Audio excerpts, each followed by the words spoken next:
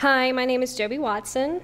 I will be performing a monologue from David Auburn's Proof. The character is Catherine.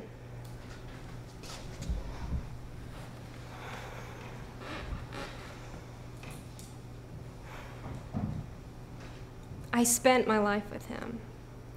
Fed him, I talked to him, tried to listen when he talked to people who weren't there.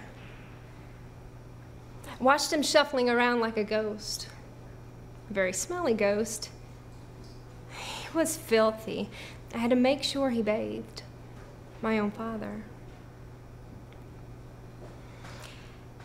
After my mother died, it was just me here. I tried to keep him happy, no matter what idiotic project he was doing. He used to read all day.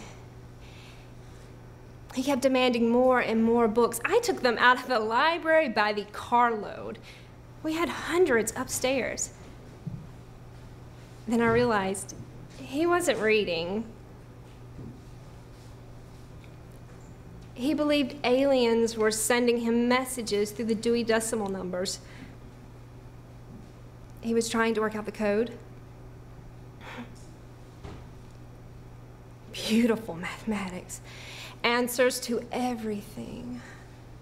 The most elegant proofs, perfect proofs, proofs like music.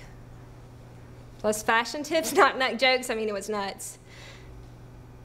Later, the writing phase, scribbling. Thank you. Thank you.